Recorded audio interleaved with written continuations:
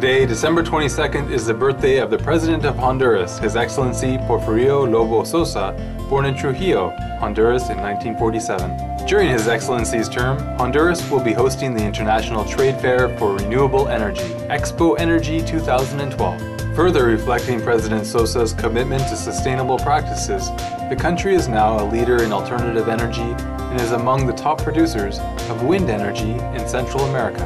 Our respectful appreciation, Your Excellency Porfirio Lobo Sosa, for your dedication to Honduras and eco-friendly power sources. May you be graced with a joyful birthday celebrated with loved ones.